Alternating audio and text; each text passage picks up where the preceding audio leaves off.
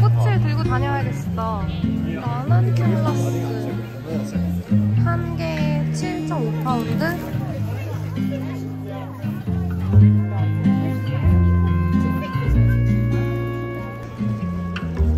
맛있어요? 맛있어 보여요. 부스럭. 안녕하세요. 으짜. 여기는 드디어 런던입니다. 어제 맨체스터에서 이제 런던으로 건너왔고요. 런던 진짜 오랜만에 왔거든요. 런던은 저는 3번째인데 이번이 한 6년 만에 온 것 같아요. 뭐 크게 달라진 건 없을 것 같긴 하지만 이제 소소하게 옛날에 추억팔이를 하면서 런던을 사부작 돌아다녀 볼까 합니다. 여튼 지금 아침 9시예요. 좀 늦게 일어났어요. 그래서 호텔 조식 먹고 준비하고 그러고 나가보려고요.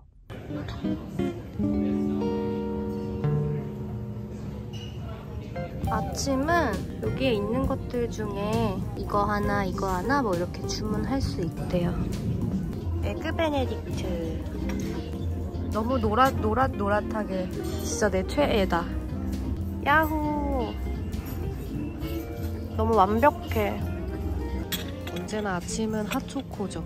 그리고 이 호텔의 아침은 이런 귀요미들이 좀 있습니다. 시리얼과 그래놀라.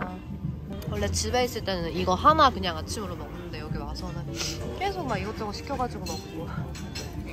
맛있어 보였어.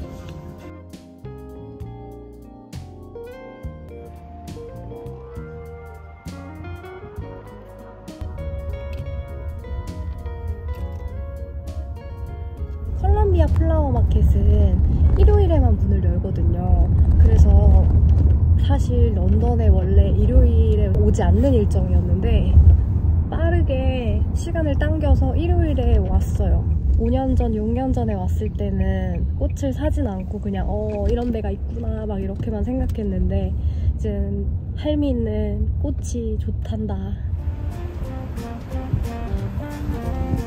예나 지금이나 사람 정말 많고 귀여운 식물들 사가지고 오는 사람도 많고 너무 귀엽다. 느낌 봐. 진짜 아저씨가 길러가지고 막 텃밭에서 가져온 것 같죠? 향기 너무 좋겠어. 이 향기인가? 라벤더 있어요. 라벤더 향 진짜 좋다. 한 보따리에 10파운드인 것 같아요.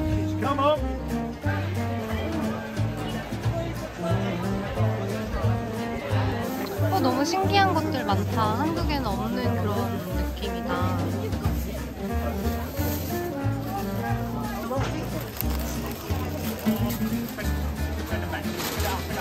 확실히 꽃집에는 사람이 많아. 여기는 장미꽃하고 안개꽃을 많이 파는 집이네. 너무 예뻐. 비비드해.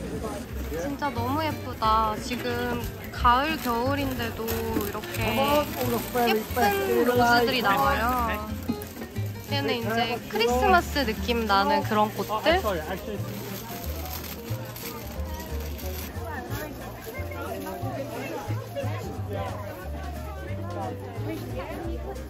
다른 집 장미들하고 좀 색이 다르지? 그치? 약간 빈티지한 색감이라 나 너무 마음에 들어. 요거? 예쁜 거 같아.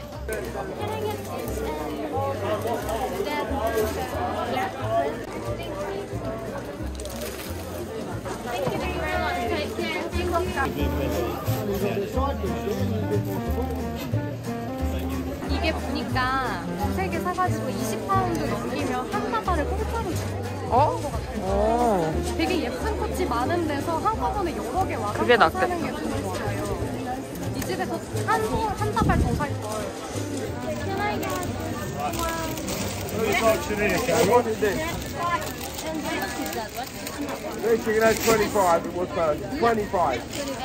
이거 섞을까? 이렇게 섞으면 꽃을 진짜 많이 샀어요. 지금 양손 가득 샀는데 한국보다 훨씬 싸게 산 것 같아요. 정말.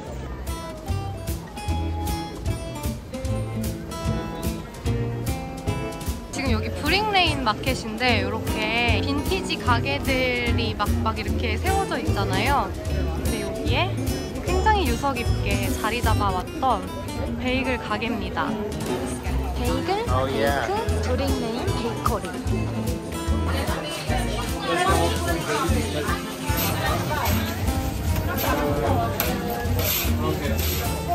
여기는 솔트 비프 베이글이 시그니처라고 했어요.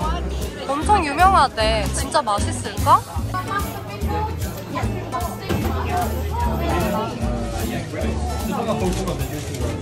이렇게 나와. 맛있겠다. 머스타드랑 피클을 추가했어. 그냥 추가 안 할 수도 있는데 저는 추가했고요. 야! 진짜 커! 지금 장조림이 한가득. 맛있어요? 맛있어 보여요? 짭조란 장조림 맛이야. 근데 장조림 패티가 3개, 4개 정도 들어간 베이글이에요. 그리고 머스타드 소스 추가하면 한국 사람들 입맛에 진짜 딱 맞을 것 같아요. 약간 매콤한 맛이라서.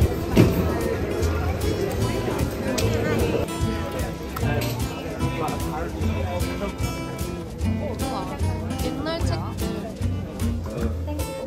마시고 갈까? 좀 앉을까?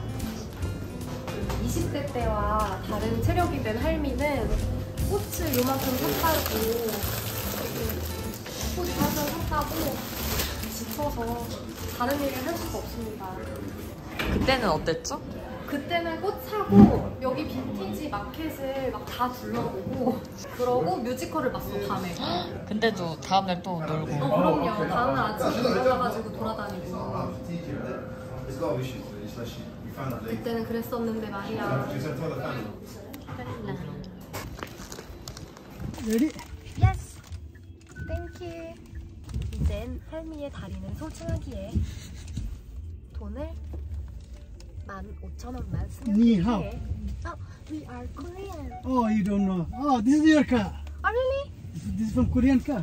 Oh, why was... Hyundai Unique 5. 아, 이거 현대차구나. So what you say in your language? Hello. 아, How are you? 안녕. Sorry? 안녕. 안녕. Yes. 이제 모든 만나는 한국인에게 안녕. 여기 쇼리치가 걸어다니면서 막 이런데 옆에 있는 것들이 다 되게 예쁜 셀렉샵 같은 거거든요. 그리고 예쁜 펍들도 여기에 되게 많아서 걸어다니면서 구경하기 되게 좋은데 좀 아쉽다. 여기 어디에서 양말을 샀었는데, 여기 어디 샵에서.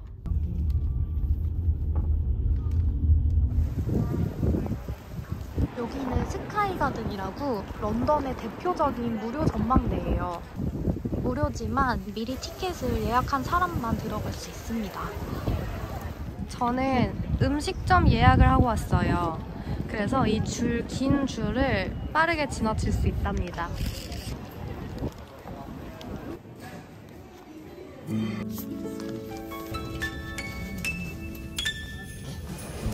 우와, 진짜 예쁘다. 미쳤다. 우와.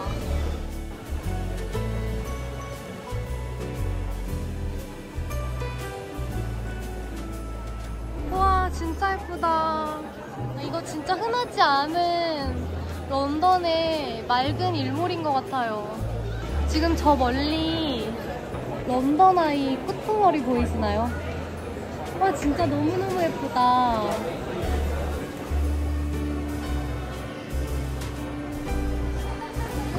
여기 이렇게 밖으로 나갈 수 있거든요? 우와, 예쁘잖아. 타워브릿지 어디 있는지 찾아볼까? 저기 있다. 진짜 예쁘다.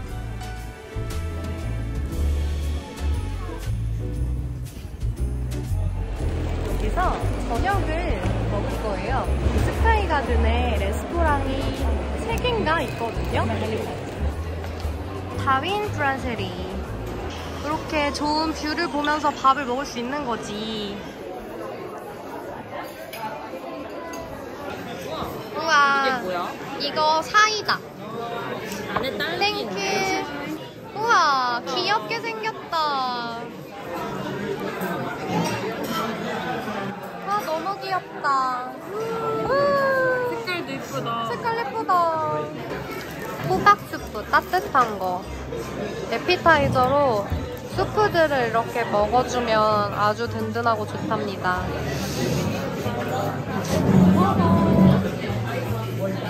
하나 먹어봐 주세요. 네.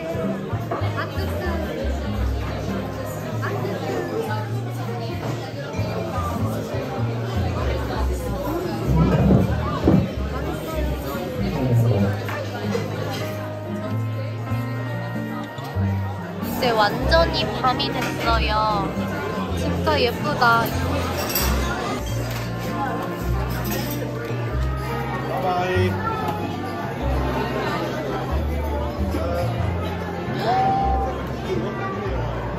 야경도 너무 예뻐.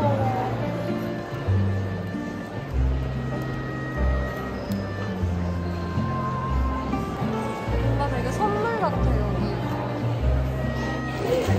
이제 집에 가야지. 맛있게 먹고 맛있게 놀았다. 집에 간다. 저는 여러분 내일도 런던에 있을 거기 때문에 다음 주에도 런던 영상으로 찾아오겠습니다. 안녕히 계세요.